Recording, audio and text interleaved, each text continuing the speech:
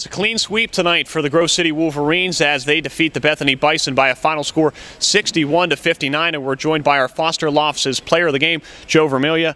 And Joe, first of all, we'll start off early on. Both of the offense, kind of a slow start, feeling out process for both teams there?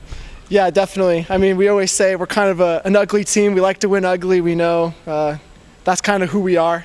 Colin Carter's definitely our defense, so coming out, we were just trying to run our stuff. I got to give credit to Bethany. They're a great defensive team, as are we, obviously, and it's definitely a defensive battle to start out the game.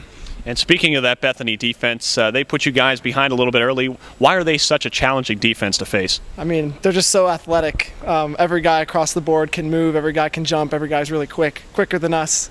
So just trying to screen them and things like that, they just make everything tougher until we kind of wear them down a little bit.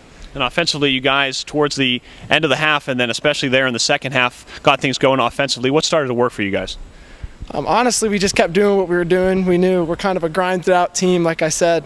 So just trying to wear them down with our offense, and eventually teams tend to get tired or make little mistakes, and we're able to capitalize on those. We hit some shots second half. First half, we were missing a lot of shots, so it was just nice just to hit some shots in the second half. Back and forth second half there, trading buckets. Exciting to be a part of one of those games when you get into one? Oh, absolutely. That's why I love the game of basketball. So much fun.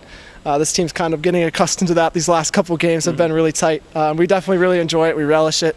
We enjoy the pressure. So yeah, hopefully we can just continue to pull out the close ones. Now, as you speak to it, last game you guys were on the offensive side in the closing seconds. Tonight you're on the defense. Take me through that last play, what you guys tried to do defensively to limit them in an offensive scoring chance. Yeah, it's kind of funny. I was hoping it wasn't a destiny thing where we wanted kind of the same kind of play last time. But you know, we just switched everything, trying to keep everything in front of us. We knew they were going to try and throw it up at the bucket. So we just kept everything in front of us, trying to make them shoot a deep contested shot. We ended up able to do that. So yeah, I mean, we just switched everything and tried to keep everything in front of us so they couldn't try and get an easy layup.